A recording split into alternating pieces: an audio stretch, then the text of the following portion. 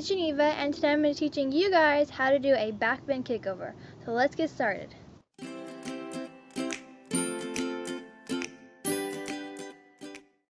The steps to a backbend kickover are the backbend, the bridge, the kickover, the lever, the lunge, and the finish.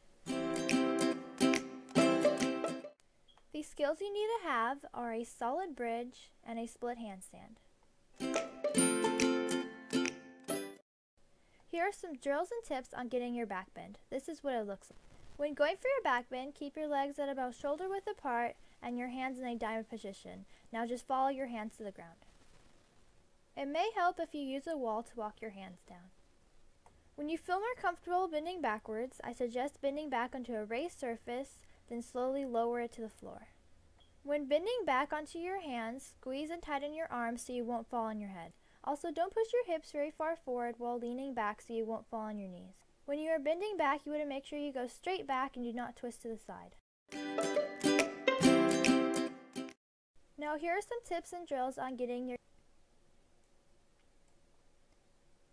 When I was first learning my kickover, I would walk my legs up a wall and kick over from there. Then I would slowly start kicking lower and lower to the ground till I was doing it off of a raised surface.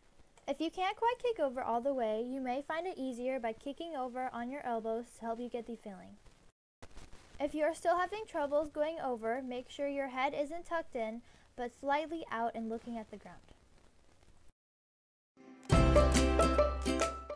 When connecting your backbend into a kickover, just do a backbend into a bridge and kick your leg over. When getting more comfortable with that, start going a little faster so it is more connected. I hope this tutorial helped you with your backbend kickover.